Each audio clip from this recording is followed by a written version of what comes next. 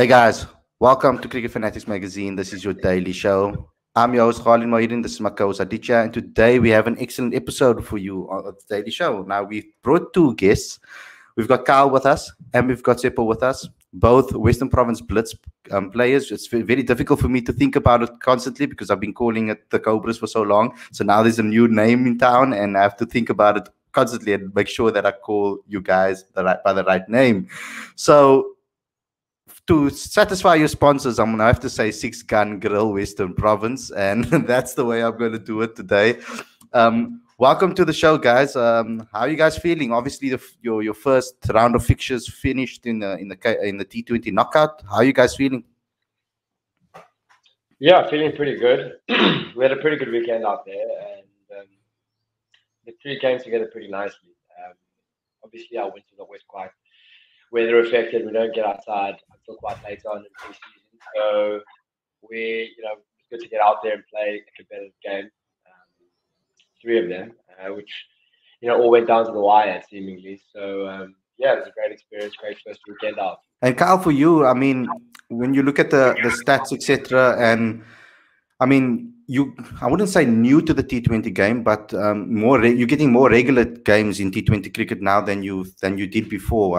Obviously, there was an opportunity for you to play the regional global T20 when it was initially, and then obviously that was cancelled because we know how good you are in the first class cricket. I mean, we've seen your stats in semi-pro cricket, bat and ball.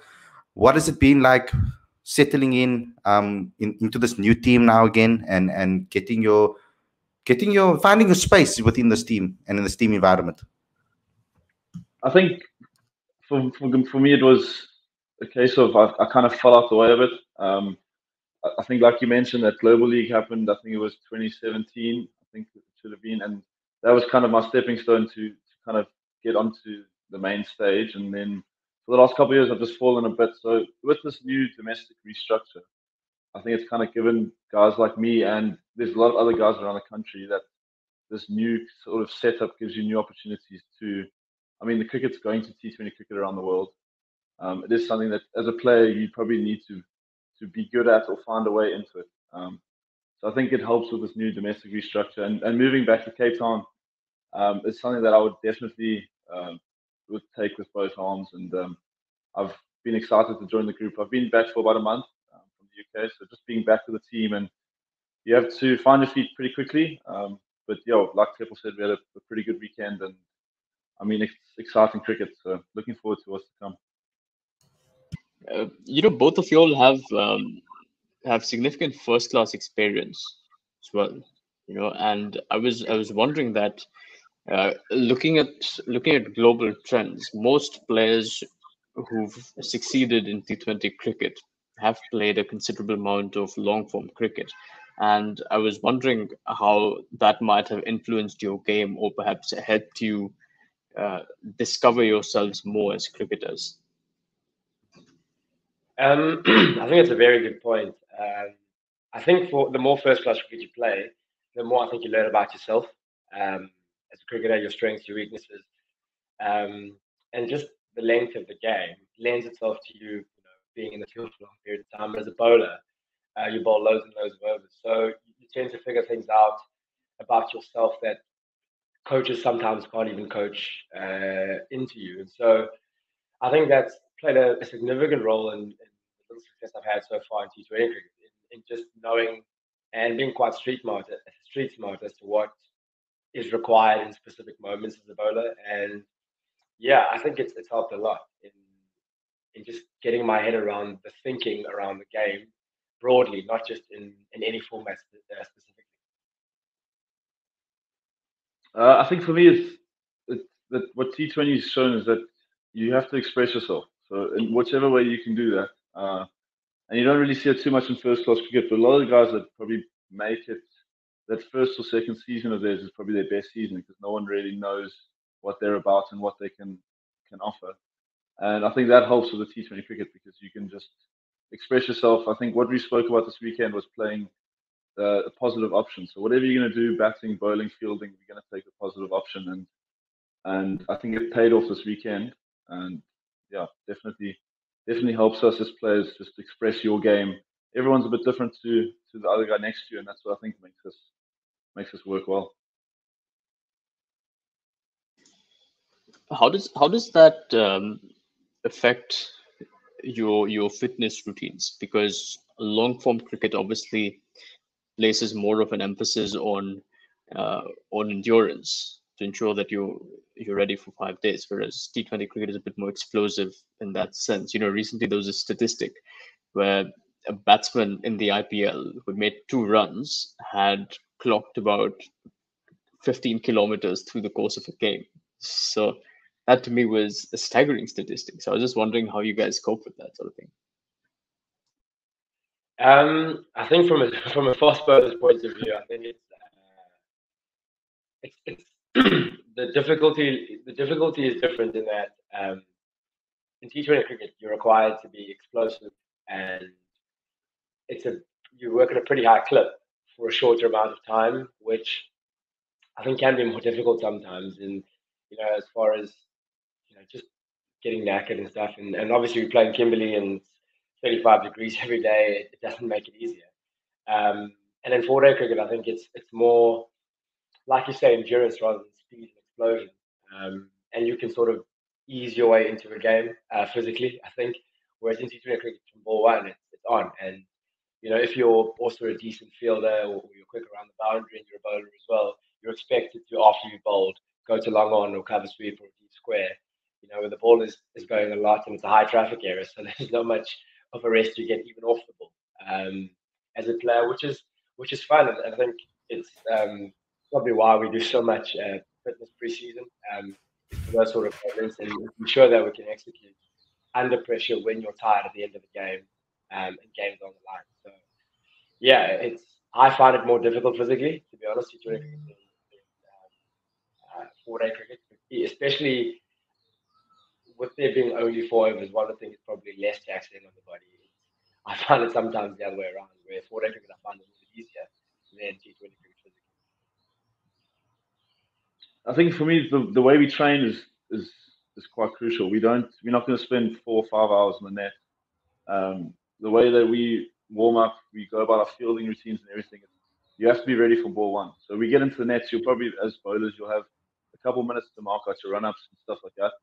But from ball one, the batsmen are probably running at you or trying to put you under pressure or doing something that's going to simulate the game sort of situation. There's no kind of easing into it. I think we want to make our practice sessions just as intense, if not more intense than games, because you walk out to the middle, there's enough added pressure from TV or whatever that's going on. Or if, like for Sunday, we had to must win within a certain amount of overs. So that's added pressure.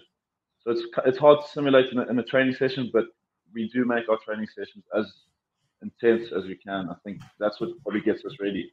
And the bowlers might not be bowling 10 overs at a time in a day, but the 6 overs that they do bowl is 6 high quality overs. So, from the both of you, what I like about this particular interview is that we're going to get two completely different outlooks of the game of T20 cricket. Ultimately, we'll be able to get a holistic view of everything. And that's what I like about this right now. So that's why I want to ask you, and maybe the one is for Tshepo and the next one can be for Carl, but I want to ask you about obviously, Tshepo, you've been to quite a few different teams and you've experienced it differently. And you were also a part of that Paul Rock's team as well, knowing about that. I mean, what was the chats behind the scenes with regards to them leading up to that, winning that tournament? Because we want to know more about the mentality going into a tournament. It's a different type of preparation if it's a once-off T20 game or, you're going to play a series where if you know that you're going to play in a tournament where there's knockouts happening, every single match is important. You need to get points on the board. I want to know the strategies going into a T20 game. As a bowler specifically, I mean, Tshepo, you've learned how to open the bowling, bowl middle overs, as well as in the death, and you've done all of those quite successfully in your career, no matter where you've gone. So from that perspective, and then Carl, from your perspective, that big hitting role we always talk about, as an all-rounder, you got to bat in that 6 and number 7 in the number 8 role. Maybe sometimes you have to move up the order. Just the mentality going into that when you have to take your team over that that boundary, to get yourself into that section or the amount of runs on the board that you need to either set a total that is unreachable or to chase when you have that couple of, we have 46 that you need, or 30 or 20 balls or something like that. So I just want to know about the mentality, what the coaches tell you, what experience you've had from coaches when you're building a strategy for a tournament like as big as what you are playing now. I'll go first. I think for me, in terms of coaches and captains that I've worked with in the past, especially in the teams that have been successful, as a bowler, it's, as we know, you're under the pump quite often. You play good wickets, sure. It is the batters game, and so I think they encourage, and I think Faf du Plessis at Bar Rocks and Pani this last weekend, and other captains I've had, encourage bowlers to be brave. You've got to go out there and try and get wickets.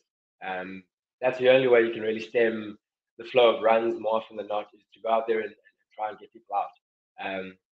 I think it's gone are the days where you go out there and you sort of, it's a hit and give and you hope for the best, and you try and sort of defend and defend and defend.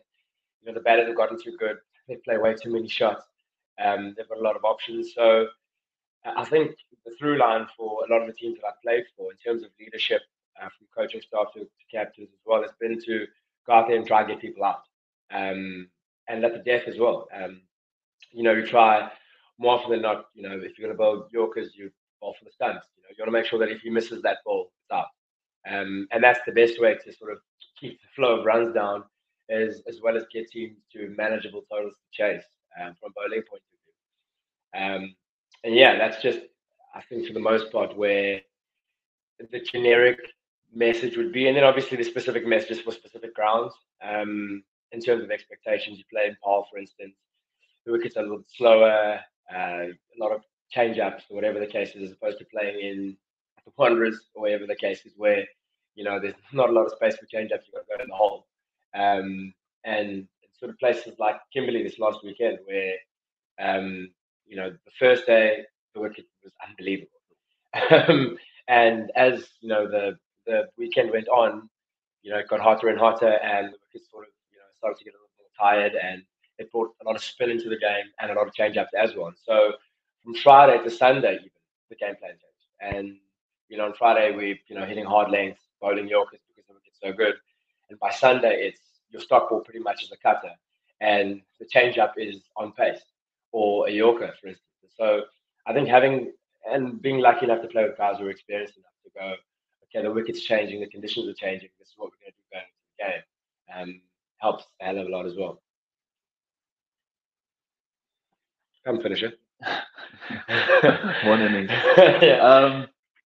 Yeah. For me, I'm going to talk mainly based on this last probably month with Western Province. We haven't probably once said that we are the chasing team or a setting team. I think we set on Friday, we scored nearly 200 runs, and we were able to defend it. It was a good game of cricket. And then on Sunday, when we needed to chase, we chased. So I think something that our squad probably has quite nicely is that we've got that we can do both, or we're happy to do both. And then we've got a captain that is happy to speak for senior guys on the team. He doesn't go about it his own way. I think he uses a few of the guys in the squad along with management.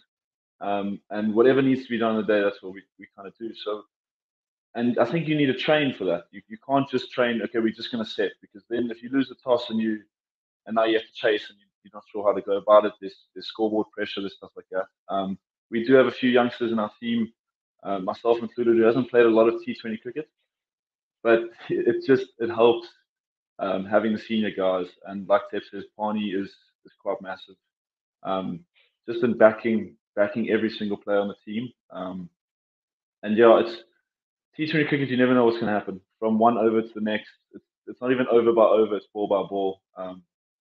And a misfield can change the game. A drop catch can change the game. So we kind of tell ourselves, you watch the scoreboard, just to tell you how to go about it. But at the end of the day, at the top of your mark, you need to bowl what you need to bowl, and you need to execute your plan. And sometimes it's your day, and sometimes it's not. So that's T20 cricket. It happens.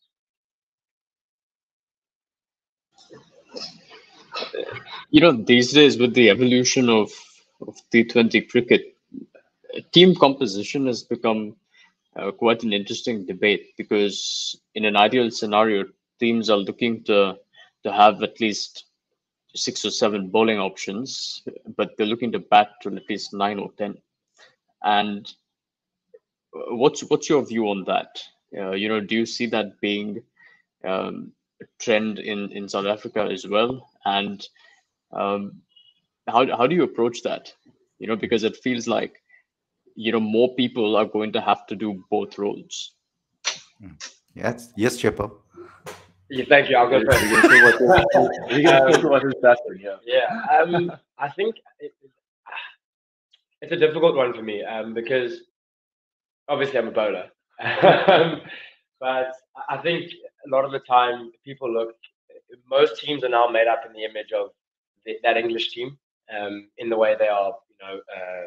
As you said, composition. They bat all the way down to probably 10 with either Adil Rashid or someone like Jordan, that. Jordan batting at 9 and 10. But I mean, they are spoiled for choice in terms of all rounders. I think not everybody has that opportunity in terms of just the quality of personnel. I think for the most part, though, I think there is room for specialists. I think it's good that there are teams that load their team with all rounders, but oftentimes you don't quite get the perfect all rounder. There aren't many Hardik Pandyas walking around, so for instance, it's you're always going to have someone who's batting heavy or bowling heavy. He's probably more of a bowling all rounder than a batting all rounder. And so I think for me, if you've got guys who can execute their skill to a very high level, the likes of in the past Umar Gul or Lasith Malinga or whatever the case was, guys who are really, really good at their skill, I think there's still place in the game for guys who are specialists in that way.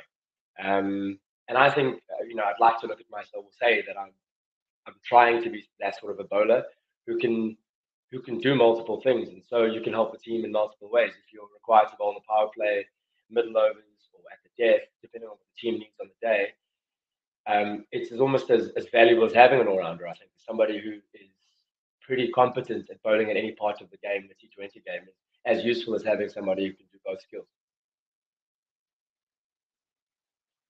Yeah, I'm going to agree with Teps there. Is that I think having a bowler, for example, who can bowl up front and the middle order and at the death, even 50 over cricket is a big thing. We spoke about it the other day in terms of we used, I think it was Liam Plunkett, and the way they used him for the World Cup, he only bowled in the middle overs, and he did a really good job, and it worked. And maybe that's something that we need to speak about at Western Province for our quarterfinals, is maybe just fine tuning more of where we need to be. I mean, this is our first outing in quite a while. We had only been outdoors for probably 2 weeks max. So we still have a lot of fine tuning to do, and that's why it's probably quite nice that we were in the first pool, because we've got a bit of time now to get that fine tuning, to find that composition that, like you spoke about, who needs to bat where. I think our batters showed that we can be quite flexible in the middle order. I think if you look at our dugout there, everyone's padded up from number 3 all the way to number 8, and whoever we feel like needs to go in can go in. And I think that's where we are lucky, because we do have that all-round option. We've got probably 7 bowling options on the day with whatever 11 we go with, which does help. But I think there are definitely still specialists. You need a specialist opening batter who knows what to do with pace on the ball. But now opening batters need to be able to play spin, because spin has now become a big thing in the power play. So that's something that our opening batters are also quite good at. So that's a specialist skill. Opening and batting, whether it's Test cricket or one-day cricket or T20 cricket, is a specialist skill. And we are quite lucky with the middle order we have. It's quite flexible. We can go left hand, right hand, and that's how we've gone about it. But you still need a guy at the death to bowl 6 Yorkers. You can't have an all-rounder who's more focused on batting. It's just unfair to him to bowl 6 Yorkers at the death. You probably need a fast bowler that's his job. So composition is important, and all-rounders are definitely a massive thing in T20 cricket. But like Tshepo says, I think that specialization is also key. And can I add something to that as well before we move on? I was just thinking about our team specifically. And I think in our team, we probably have 2 batters who don't bowl and 2 bowlers who don't really, really bat. He's one of them. Thank you. And probably myself and Andre Berger, and top you've got Tony and Zubair Hamza. And I think the balance of the squad, and obviously George Linder's not with us at the moment, another all-rounder, Byrne is not with us at the moment, another all-rounder. So I think in terms of bases being covered, I think even the composition of our squad, the 16, there's a lot of guys who do both. So yeah, I think we're probably set for all-rounders going forward and probably into the next year's MSL. It's an interesting point that you brought up about specialists, and I completely agree with what both of you all have said about specialists. My follow-up question to that is that with the selection of all-rounders, what I suppose is intriguing to me is that there's always this there's a bit of a gulf, right, between your batting ability and your bowling ability. Very rarely do you find a player who can be selected on merit on either discipline, and that to me is a challenge, right? Particularly because in the world generally there's a trend that there are more top 3 or top 4 batters compared to 5, 6, and 7. So how do you go about that? Because you just said, Kyle, that your middle order is very flexible. So how do you go about training players to become better finishers, for instance? Just speaking from experience, this last week we'll have 2 nets running, 4 batters will bat. I think 2 of those batters in the next setup will then come bowl, and then the 4 guys or 6 guys that were bowling in the first session will bat in the second session. So it's not just a case of batters bat, bowlers bowl, and then that's our practice done.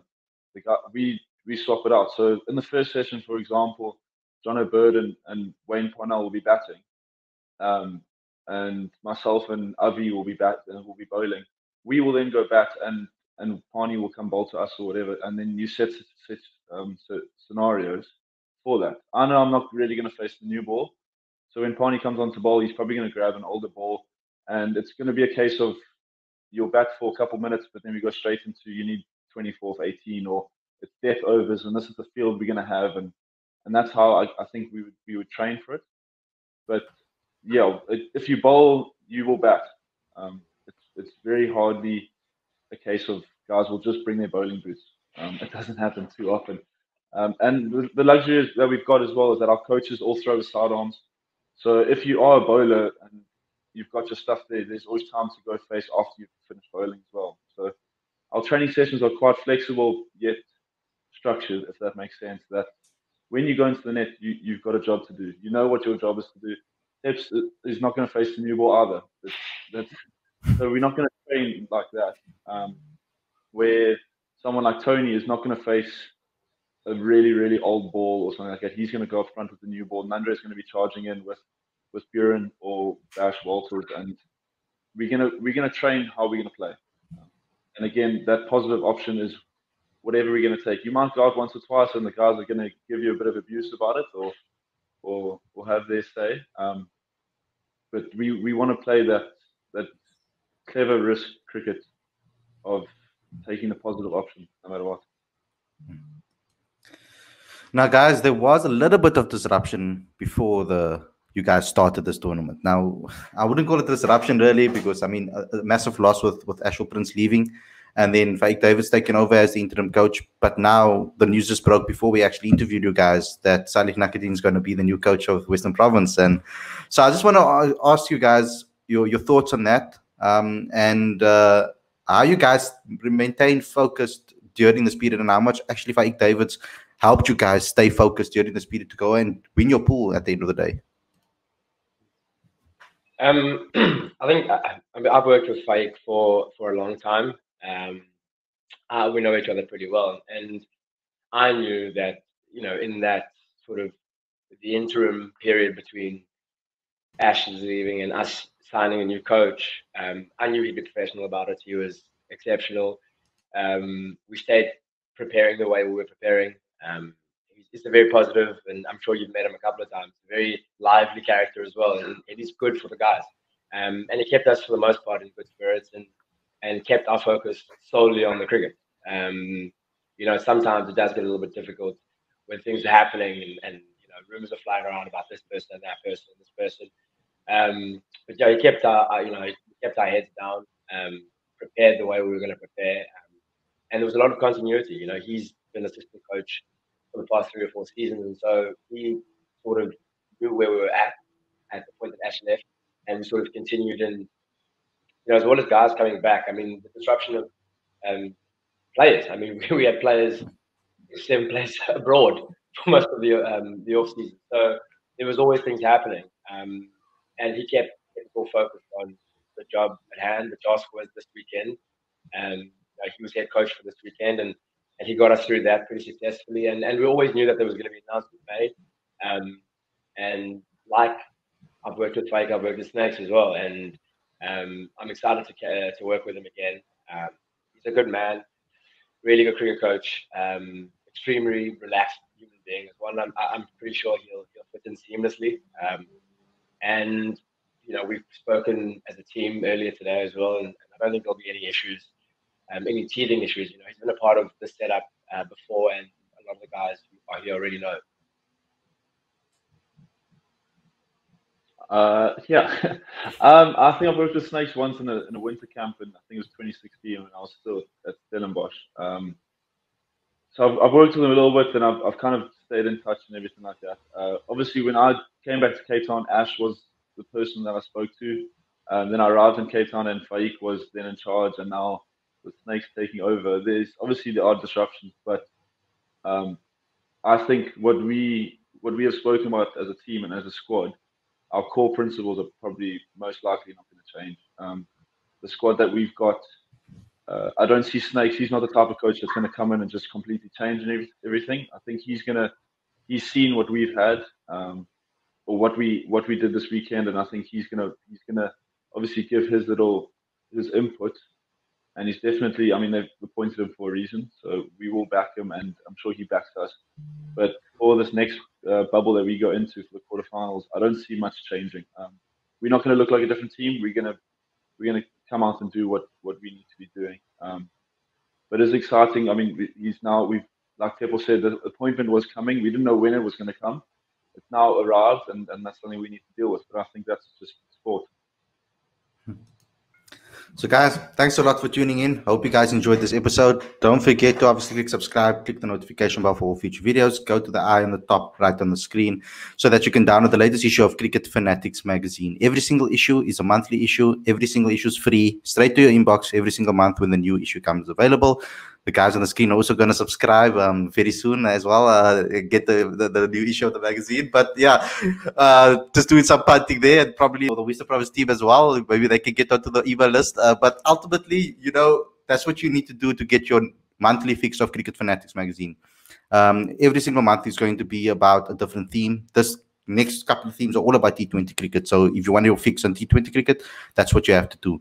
Thanks a lot for watching, everybody, and we'll see you guys again very, very soon with another daily show. Take care, everyone.